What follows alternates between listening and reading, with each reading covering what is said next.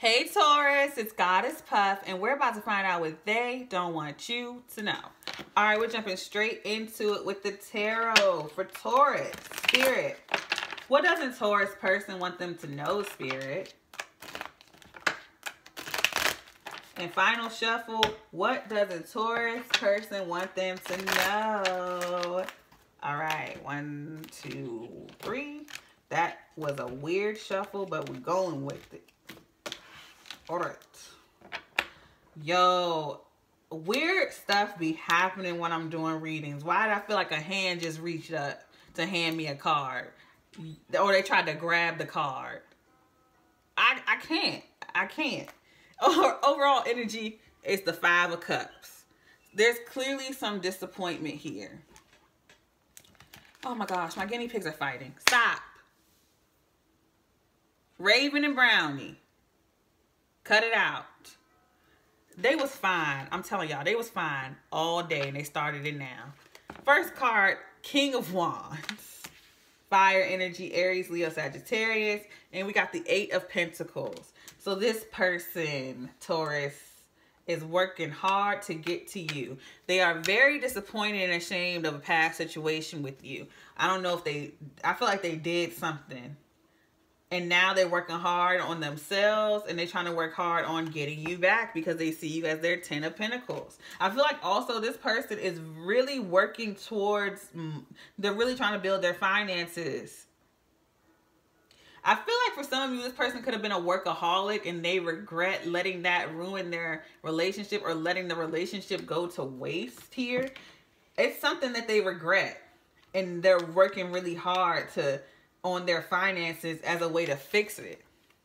It's like they're working really hard on themselves and their finances. Let me clarify this and see. It's something about this person's finances that they're trying to use it to save the situation. I feel like this person could have been a workaholic or they didn't do enough in the past. And now they regret it. Like they didn't give to this situation enough. Yeah, with the 4 of Swords here, yeah, you guys are definitely in separation. This person regrets something. Clarifying, the King of Wands is the King of Pentacles. Yeah, this person was obsessed with finances. 7 of Cups. This person had a lot of for some of you, this person could have had a lot of options, but I'm really not feeling that. I'm feeling like this person just had a lot of, they could have had multiple jobs, but this person was just in multiple outlets, multiple options. They chose work over family, and they regret it. Clarifying, the 8 of Pentacles is the 3 of Wands. Their money is coming in. I mean, their opportunities are coming in, and they're just they're saving their money. They're working hard and saving up. Clarifying, the 10 of Pentacles is the 8 of Cups. Yeah, they regret it. They're ashamed that they chose money over family. And with the Wheel of Fortune, okay. Overall energy, 4 of Swords. I feel like I'm getting one main storyline, so it's not going to be for everybody. This person either worked so much that it ruined the relationship, or they chose to go off towards a job or a business instead of being in this relationship. It's something about this person chose money and wealth over being in a happy family, not knowing that you could have both. You don't have to have one or the other. Like this person feels really, and then the 4 of Cups is here. Like this person's very disappointed that they ignored this. It's like this person had all these other options in their face, so they wanted to explore all of them, and they lost the best one. This person, I mean, look at it. The 4 of Swords and the 5 of Cups. This person is like so sad, so miserable without you. Like I said, they're working hard and their ships are coming in, but they're just saving it. It's something, some attachment to money they have. It's something about, if I could get my words together. It's clearly something about their upbringing. That's why this card didn't fit. I kept trying to make it fit. It's in the wrong deck. It's something about their upbringing. They feel like they gotta save everything or be surrounded by money. Like, look, this King of Pentacles, all that gold and fur on him.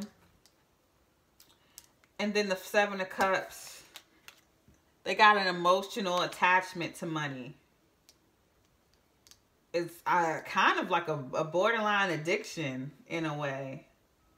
I mean, it's not going to be that extreme for everyone. I mean, their money comes in and they save it. They have so much of it, though. I mean, there's nothing wrong with saving it, but it's like this person, they want to just see it. They want to be around it, so they save it. They want to see it grow. They like looking at their bank account and seeing the number. It's some obsession with money that drove you away, and they regret it. And what they don't want you to know is that they regret it. They hope you come back, honestly. This person's working really hard to try to get you back. Maybe they feel like if they save up all this money and give it to you, you'll take them back. This person regrets losing you. They're going to reach out to you and they're going to try to offer you money. They're going to try to offer you some money. They want you back.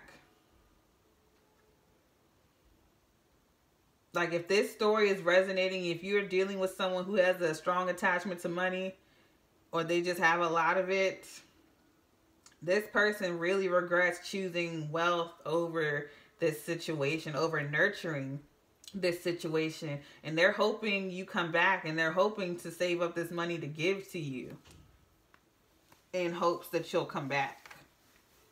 I feel like for some of you, this person could have been stingy with their money and withheld, didn't want to like provide in this situation.